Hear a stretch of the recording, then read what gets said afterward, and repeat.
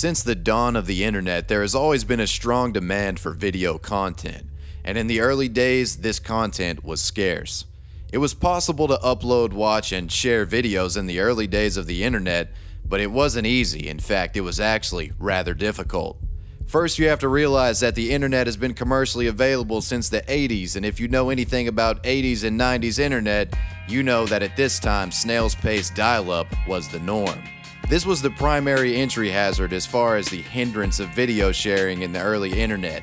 It simply took way too much time to upload and download video files. I'm talking 20 minutes to load a 2-minute video in some cases.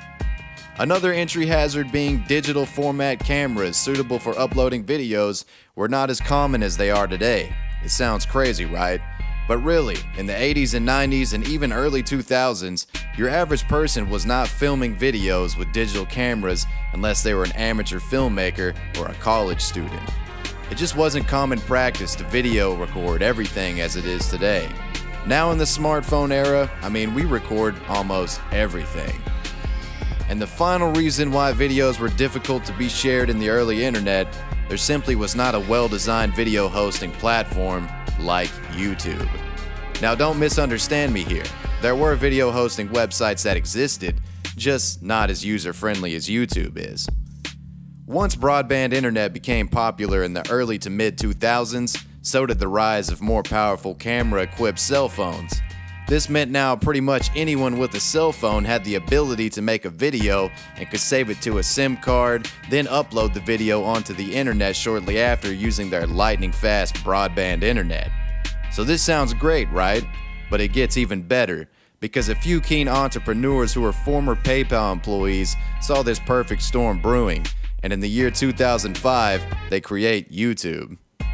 Now all these people with cell phones and broadband internet have a user-friendly website to upload their family vacation and pet videos. Nobody would have expected the massive success that YouTube has enjoyed. From humble beginnings, shaky, grainy cell phone recorded videos with no editing whatsoever, to studio quality productions with paid staff, directors, and writers. People literally making millions of dollars uploading videos to the site. The slogan, "Broadcast yourself," inspiring the average person that they too could become the stars they'd always dreamed of being, and as long as they had the talent, a camera, and the drive to make something truly special, they could do it. YouTube created an alternative route to the stardom, and more importantly, an alternative to television. We've seen many different eras of content creators, trends, styles, and drama throughout the years here on YouTube. And in this video, we're going to be taking a walk through over 10 years of YouTube community history and define time periods by attributes associated with them. Ladies and gentlemen, this is the evolutionary history of YouTube.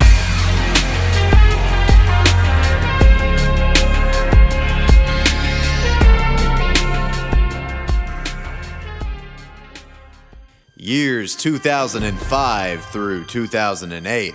The viral era.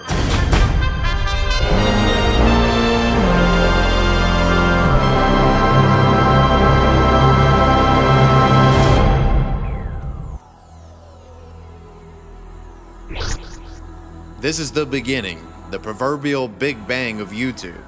Welcome to the viral era. The viral era gets its name from the short viral videos which dominated in YouTube's early years. But before we get to defining what a viral video is, let's try to get an understanding of what YouTube videos generally look like in this infant stage of YouTube.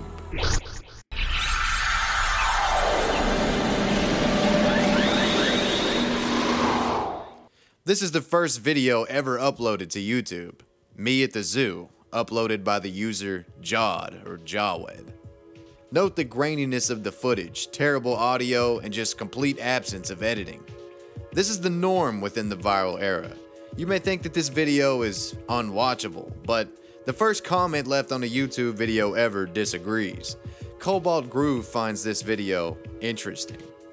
Now this video was actually uploaded by YouTube co-founder Jawed Kareem, perhaps uploaded as a test or a kickoff for the newly launched platform.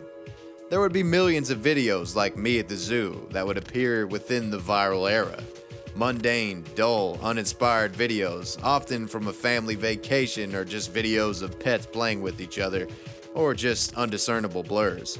A lot of undiscernible blurs. Early YouTube was essentially a dumping ground for whatever footage you had lying around on an old SD card inside of your camera, or some footage you'd snapped with your flip camera phone while out with some friends.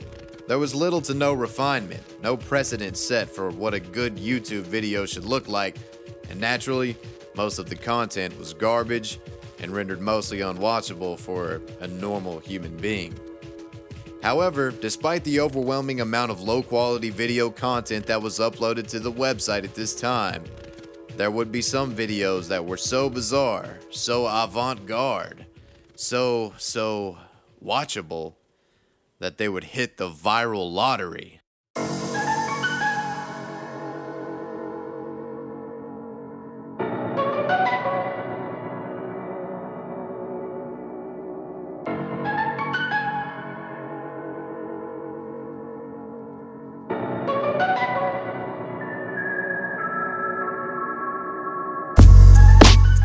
A viral video is defined as any clip of animation or film that is spread rapidly through online sharing, and these videos fought their way claw and tooth through the seemingly unending sea of low-quality videos which mired themselves on YouTube at that time, and they rose to the top, like cream rising to the top of fresh milk. These videos surfaced from the chamber pot of shit and piss that was YouTube videos in this 2005 through 2008 time period. And they emerged from this chamber pot basked in all the glory that they so rightfully earned. These videos would spread like wildfire, finding themselves shared on internet message boards and early social media websites, emails, and wherever else people could share them. This is where you get the whole viral video concept from. Get it? They spread like a virus. This was an exciting time to be a YouTube user, an internet user. Hell, it was an exciting time to be alive. This was a time where we weren't as connected as we are today. Information was shared at a much slower pace. And because we were not so connected, viral videos had much longer half-lives than videos of today. Compared to the modern YouTube landscape where a video goes viral and loses its hold as a cultural zeitgeist within days, viral era videos would stay trending for months, even years at a time. This was a really magical moment for YouTube. I remember being in middle school and a friend of mine told me, "Dude, have you seen that dramatic chipmunk video? It's so damn funny." I would go home, search it up, and proceed to watch it over and over again. And after you get that first hit of your initial viral video experience, you just want to find more. So you kept browsing YouTube on a constant search for more entertainment. And all of a sudden, YouTube became somewhere where you could be consistently entertained. You could sit there for hours watching viral videos. I believe it's fair to say that if a video goes viral, it must be entertaining to some degree, right? This is the most important point to take away from the viral era. The viral era is the story of how a website was born, a metaphorical, helpless infant. And over time, the infant learns to crawl, and then stand, and then walk. And finally, it learns to run, and it never stops. YouTube could have easily failed within the first few years following its inception, but videos found their way onto the website that would captivate millions, and gave a stronger meaning to the YouTube slogan, "Broadcast yourself." Make a video and put it out there because it just might go viral. As we close out the viral era of YouTube, we begin to notice a change within the landscape of the platform. The chaotic spontaneity of the viral era doesn't go away, but it's no longer the highlight of YouTube as a whole. The following era begins a transition into formulaic video production, jump cuts, scheduled video uploads, and the emergence of what we now know today as the YouTuber.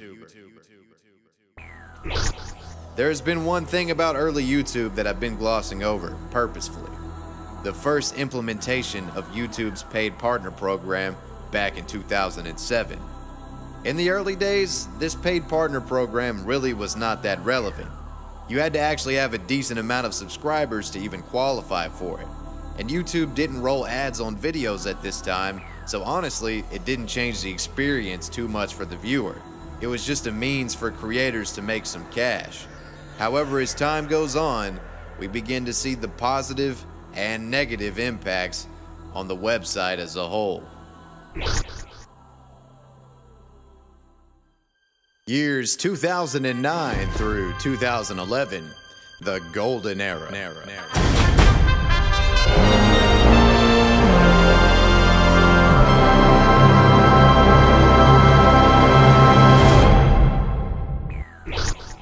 The golden era.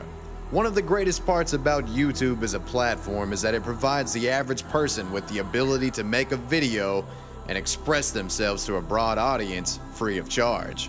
From playing music to telling humorous stories or giving insightful commentaries or perhaps showcasing amazing physical feats, YouTube is a place for the average person to show the world what you are all about. And around 2009, I believe this was the time when people realized that it was possible to establish a brand built from these talents here on YouTube. And with that realization, you begin to see the first wave of YouTube content creators. A wave of creators that would upload regularly, create communities around their channels, and really develop a cult of personality surrounding themselves.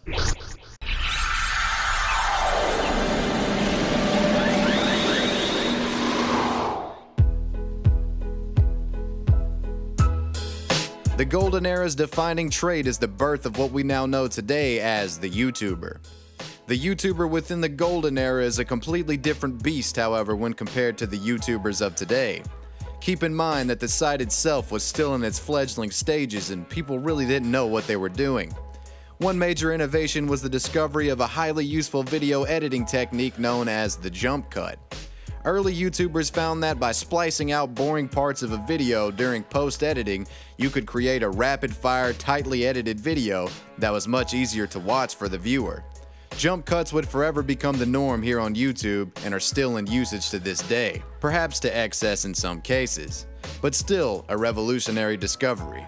Despite this remarkable innovation, in a big picture scope, YouTubers were simply not as efficient as they are today with their daily upload schedules and 10-minute videos. Video production quality was not nearly as high either, as HD cameras were still a new concept and fewer people had experience with video editing. The normal upload schedule was a new video every week, and in some cases every 2 weeks. And this sounds completely absurd in today's YouTube landscape, but in this time it was expected, and actually rather enjoyed by many. Each video your favorite YouTuber would release had an added weight attached to it. Each video was something that you would catch yourself really looking forward to, much like waiting a week to watch a new Game of Thrones episode. Slow and steady is how the YouTubers did it in the golden era. In 2009, we got our first taste of those skippable 5-second pre-roll ads, which was met with universal disdain. It was a growing pain, to be fair, but this was one of the first signs of the overall corporatization and monetization of YouTube as a platform. More on that later. Now that we've given a snapshot of the YouTube landscape within the golden era, it's important that we take a look at some of the big names from the time. There are a handful of these first wave YouTubers that are actually still making videos on the site today, and actually thriving, but many of them have fallen off to the wayside, perhaps due to inactivity or just unable to continue production of quality content. One of the first big YouTubers that comes to mind when I think of OG YouTube is Ray William Johnson and his Equals 3 show. Johnson started Equals 3 back in 2009 and it was a massive success for its time. He pioneered some of the YouTube video making techniques that are still in use to this day. Johnson created his own YouTube show, essentially filming from the same location each episode, styling his background, and really turning his YouTube channel into more of a brand.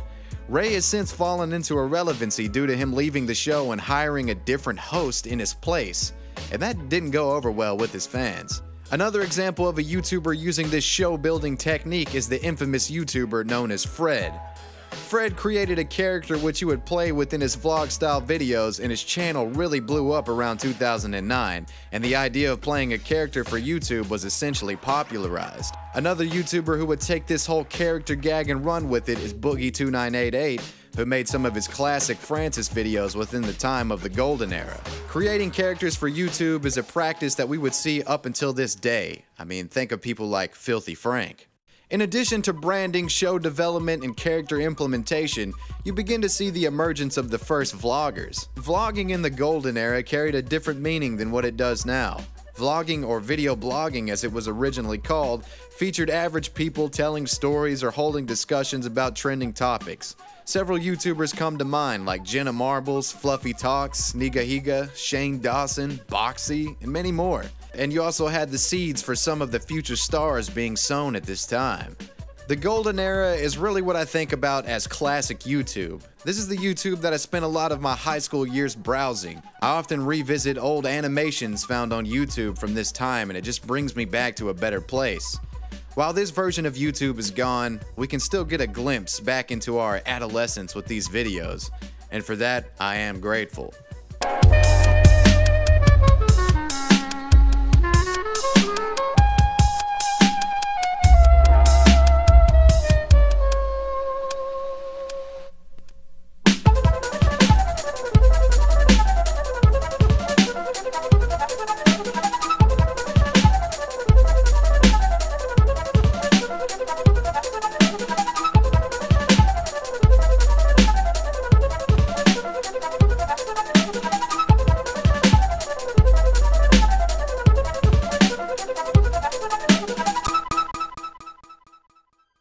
Years 2012 through 2015, the RPG era.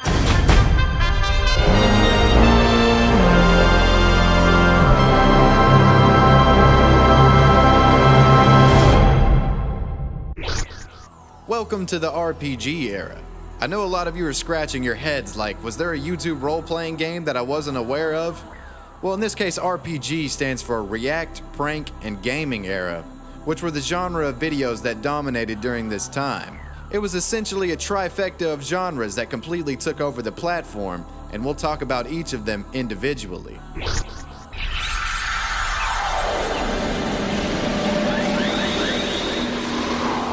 Let's begin with gaming, and specifically Let's Plays.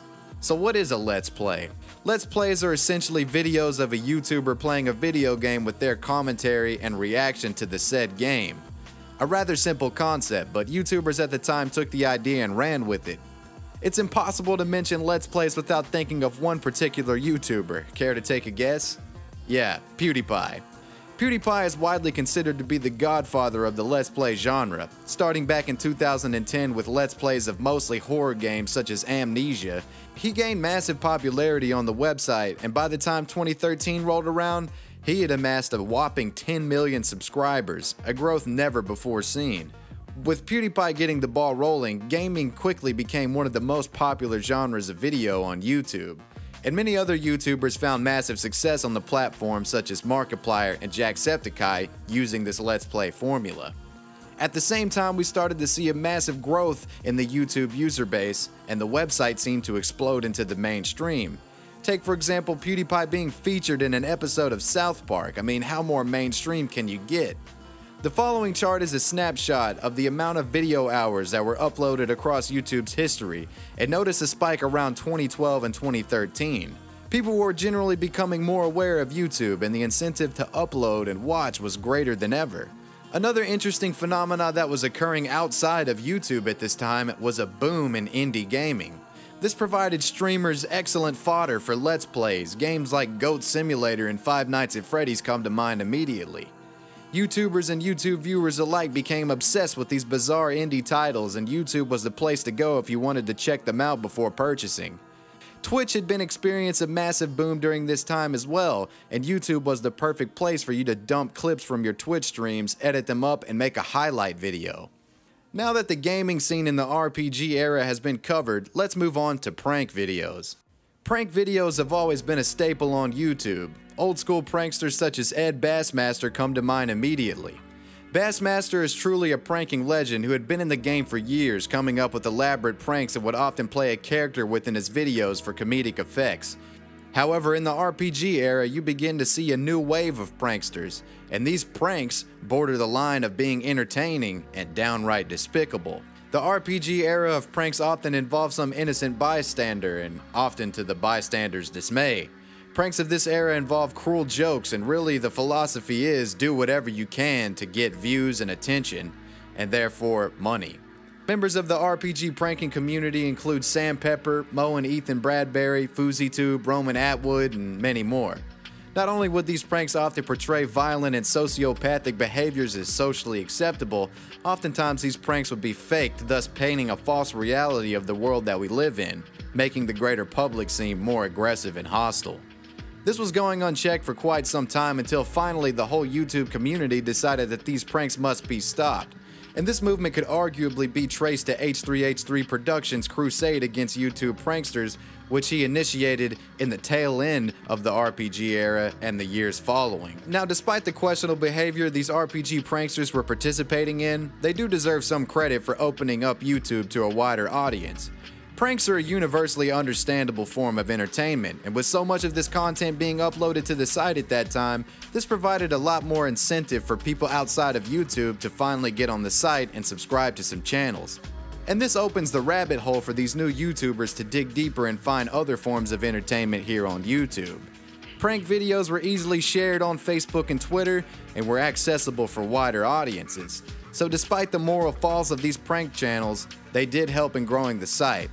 I guess these guys were just growing pains within the development of YouTube. It was a stage that we had to experience. One of the most popular and controversial genres of video that exist on YouTube even to this day is the reaction video genre.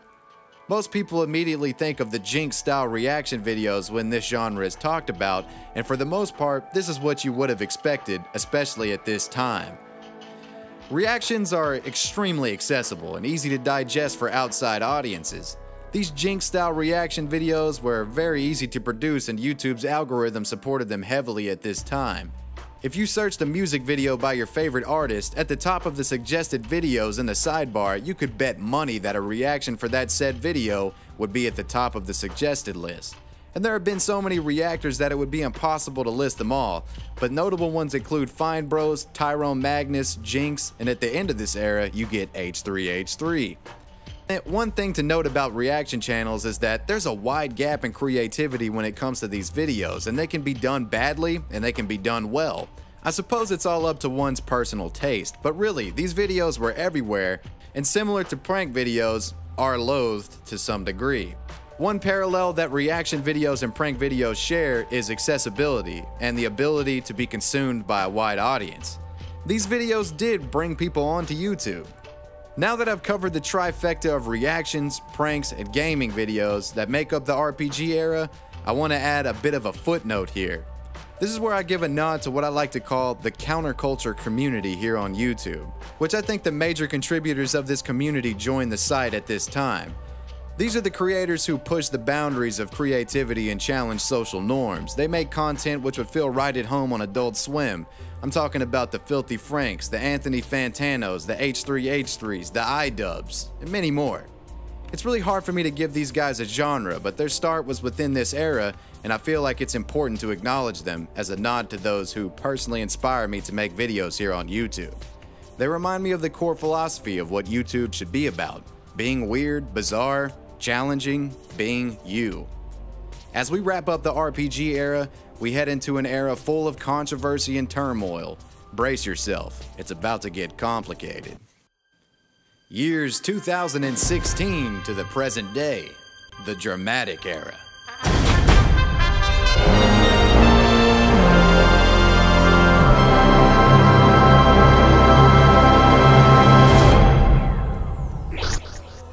As the YouTube community grew, it was inevitable at some point that we would experience some internal quarrels here on the site. Controversy and drama is what has marked the most recent era here on YouTube, and there really is much to talk about.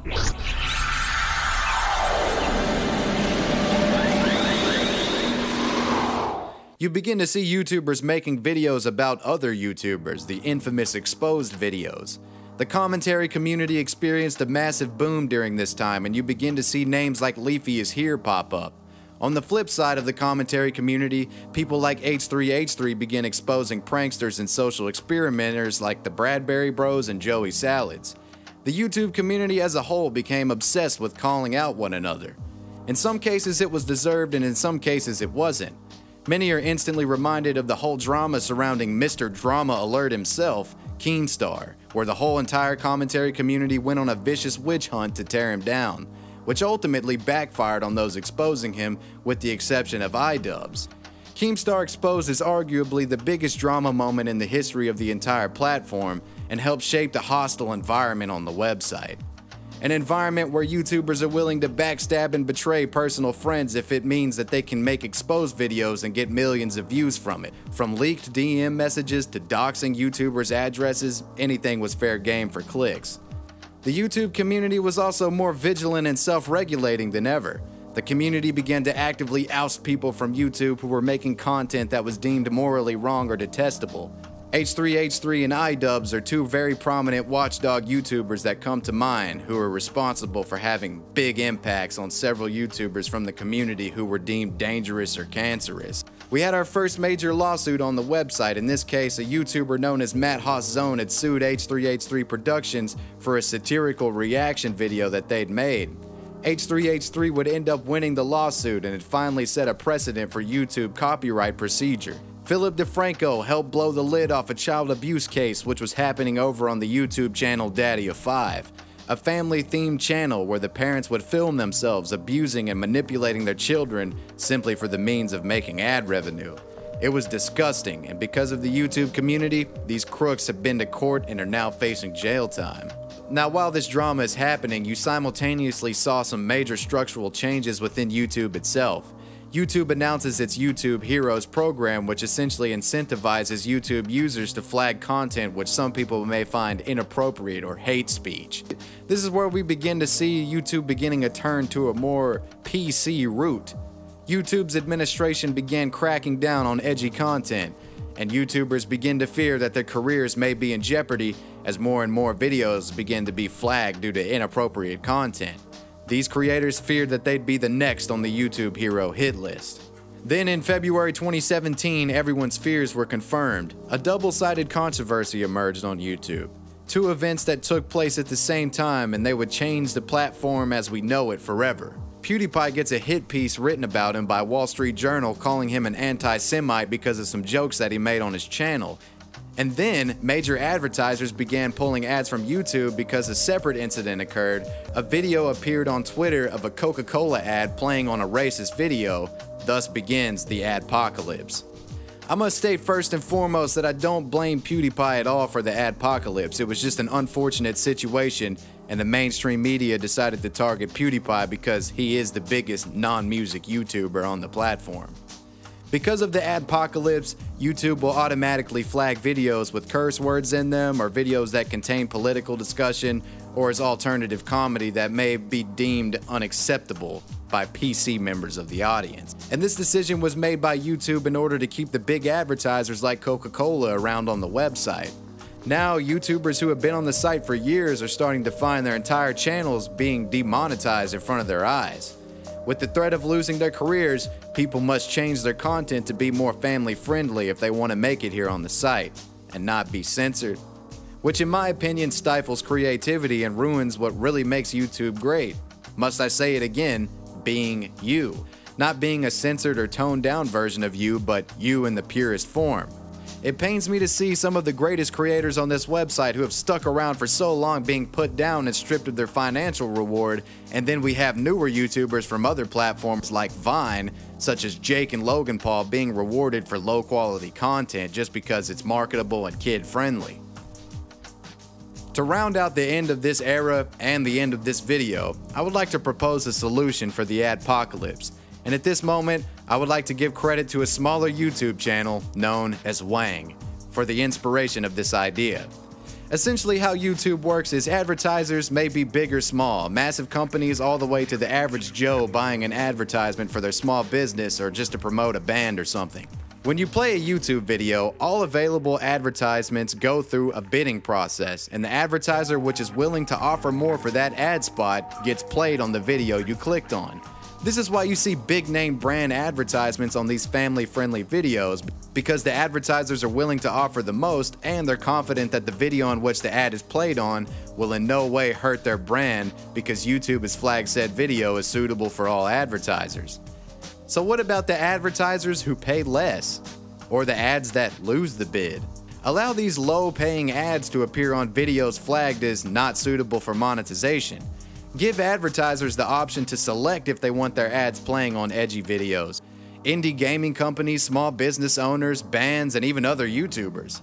This would open the lane for smaller advertisers to promote their products to a targeted audience, which they've decided to be more relevant to their product. And in some cases, you'd find more success than when advertising on a family-friendly video, while simultaneously giving smaller YouTubers the opportunity to make the content they want and still gain monetization. I gotta say outright, I'm by no means an insider, and I have little to no experience in marketing, but on paper this sounds like a fairly decent plan. So help me get this idea to YouTube staff. Spread the hashtag #AddItUp. Let YouTube know we support obscure content here on the platform, and we can reach a compromise that is beneficial for YouTube, YouTubers, and advertisers alike. So I guess it's time for a final dissertation. YouTube has touched so many people throughout its lifespan here on the internet, and it's birthed stars, given people careers, and toppled television. It changed the way we consume media. We laughed, we cried, we were outraged, and we were united. From the wrong side of YouTube all the way to the trending tab, from the Let's Plays to the cat videos, everything that's here exists for one reason: to entertain.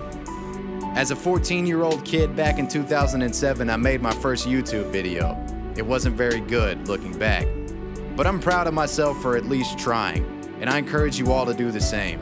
Make your first video, and with enough passion, dedication, and hard work, your dream can become a reality. This is the evolutionary history of YouTube. Thanks for watching.